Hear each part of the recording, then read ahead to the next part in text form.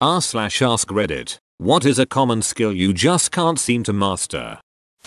Getting all the components of a meal ready at the same time. Same. I recommend using the keep warm setting on your oven and/or slow cooker if you don't have a warming drawer on your oven. You can't fool us. We all know that's just the cookie sheet drawer. Dancing. My body just can't coordinate with my scumbag brain to be able to dance. Same. It's awful. Sometimes when I'm alone I'll try to dance and just feel the music. It feels awkward and awful. I can't even imagine how it looks. I don't remember writing that comment. I can't whistle. Edit. Wow, I thought I was the only one. I learned to whistle by inhaling. Somehow one day it just clicked into reverse and now I can whistle in perpetuum. Maybe inhaling helped me figure out the embouchure needed to achieve it while exhaling. Try it out. Later I learned to hum and whistle simultaneously to make that classic UFO hovering noise. My nephew is both amazed and puzzled by it. It's hilarious. Way to make me feel way less special about one of my special skills, whistling in and out forever and ever, lol. Estimating distances. Was that 50 meters? 100 meters? 500? Hell if I know. Ooh, I have this too. Also, when something says this room is about 8m2 and I can for the life of me not grasp how big that would be. It's handy to use imaginary objects to visualize things approximately. For example, a tall person is about 2 meters, a bus is about 15 meters, a rugby pitch is 100 meters, etc. Continuing a conversation. The silence kills me but I'm terrible at filling it. Edit. Not to be that redditor but whoa, this blew up. Thank you for the awards. I will be reading all these comments while I avoid conversations. LOL.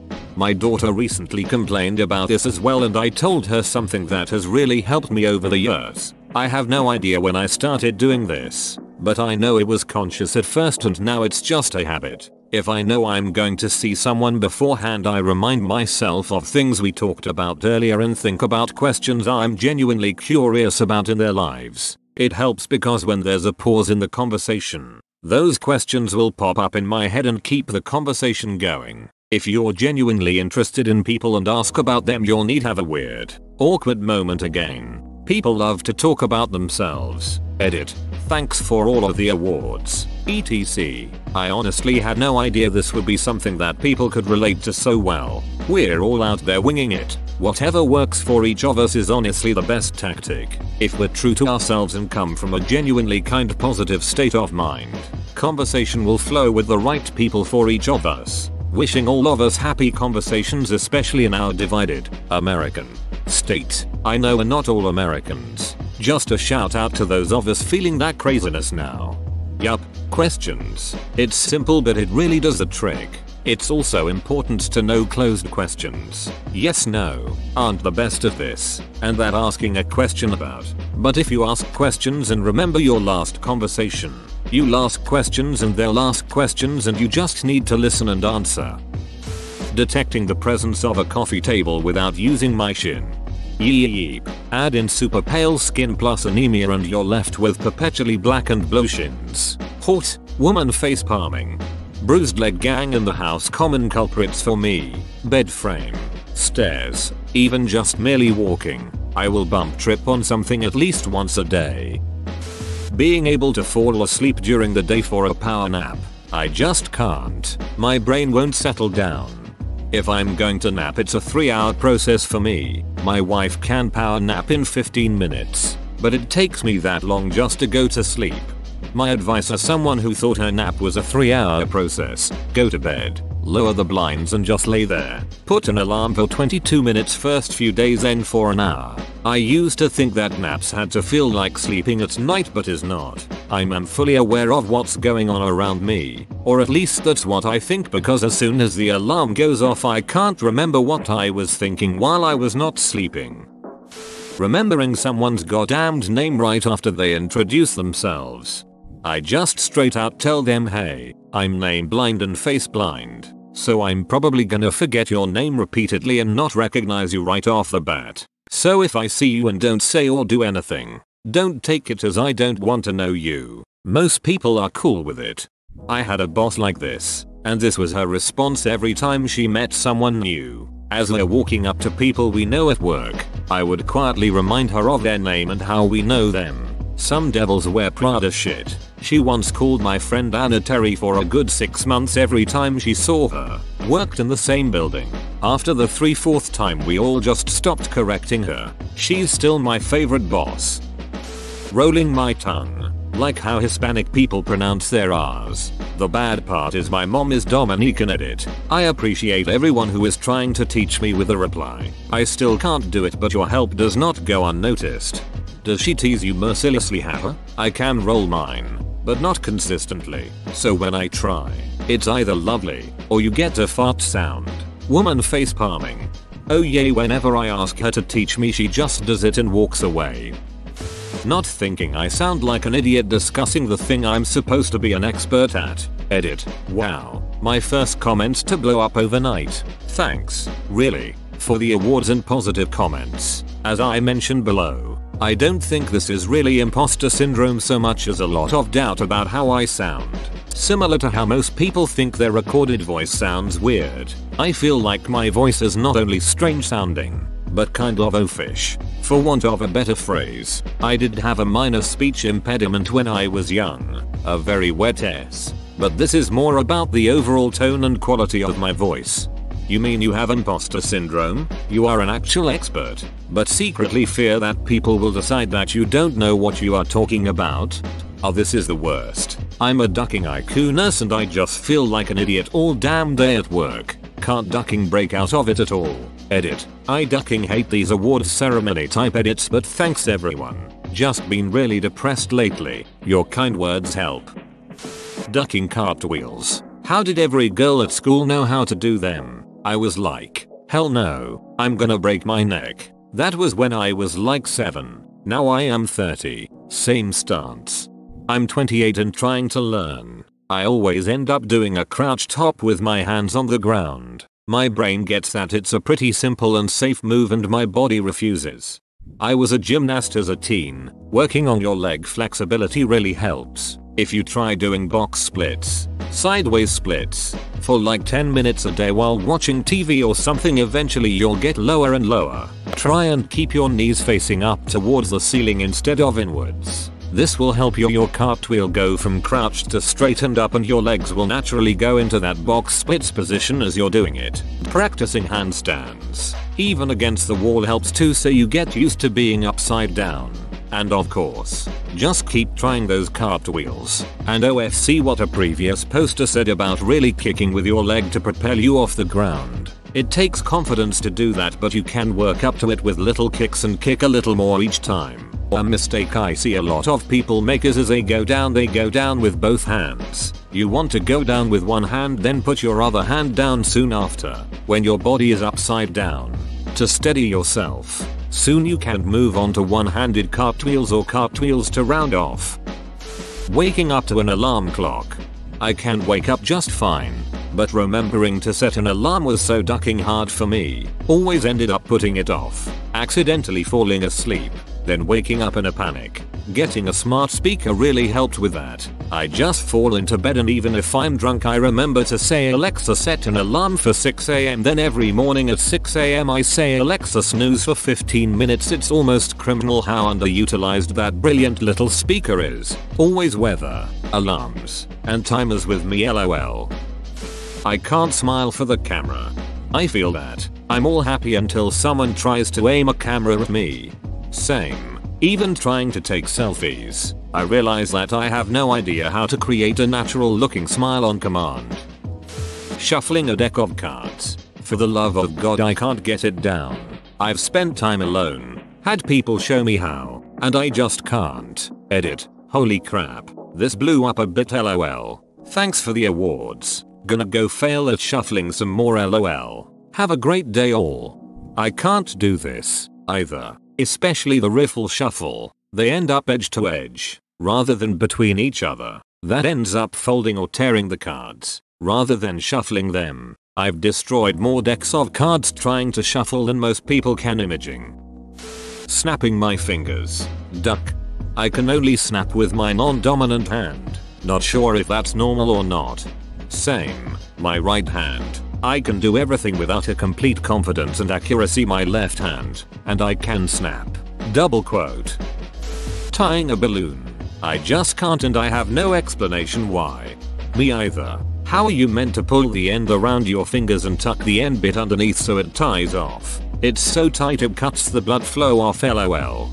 So I don't have a balloon handy, so I'll show you with floss. Wrap the end of the balloon around 2 of your fingers so it's about like fists. IMGA. COMX5R6JCU.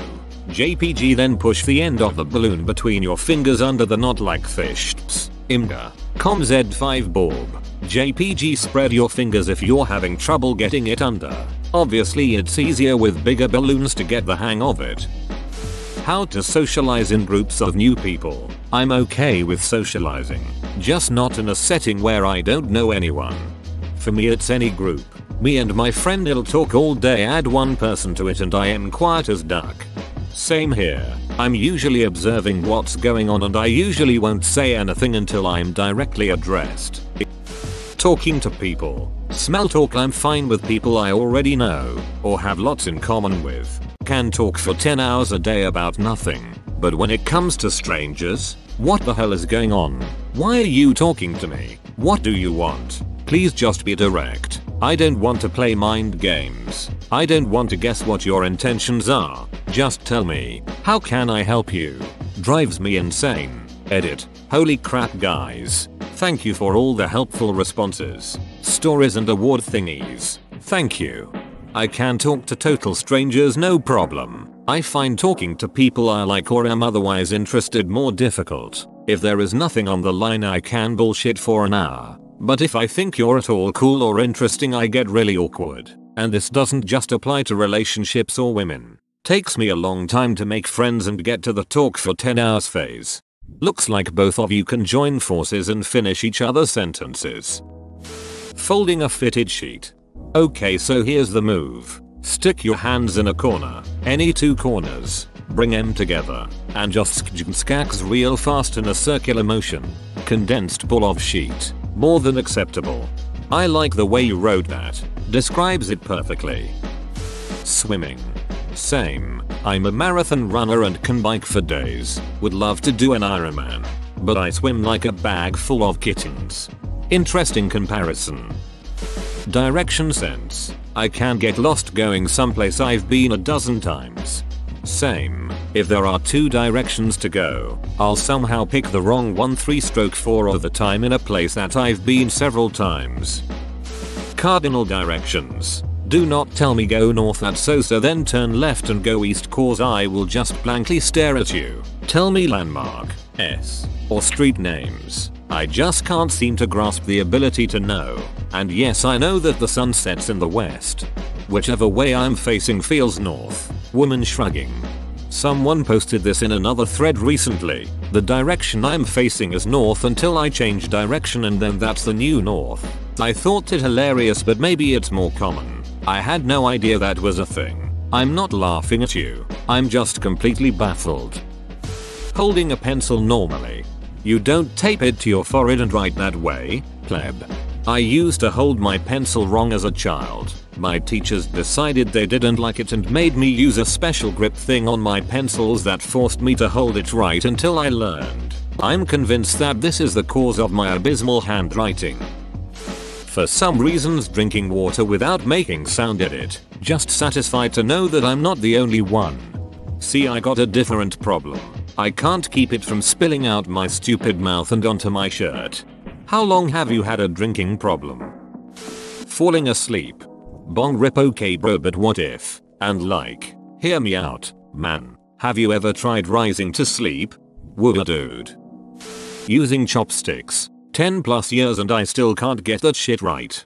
After 10 years your chopsticks are probably out of calibration. Or just worn out. Try with a new set. Have you tried putting it in rice? I still can't put on a bra without putting it on backwards to do the clasp. I'm incapable. Is this not how we all do it? No, I do the clasp behind my back. I am told I have extraordinarily long arms, though. But now that my mom has passed, I'm the only person who wears bras that I know who does it that way. Everyone else either has front clasp or clasps them in front and turns them around. Walking. I once tripped with nothingness. Snapping or whistling. I'm not alone, we need a support group for this. I thought I was the only one. Riding a bike. I forgot how to ride a bike once. It's like riding a bike. Once you learn you never forget. Lying bastards. Swimming for me.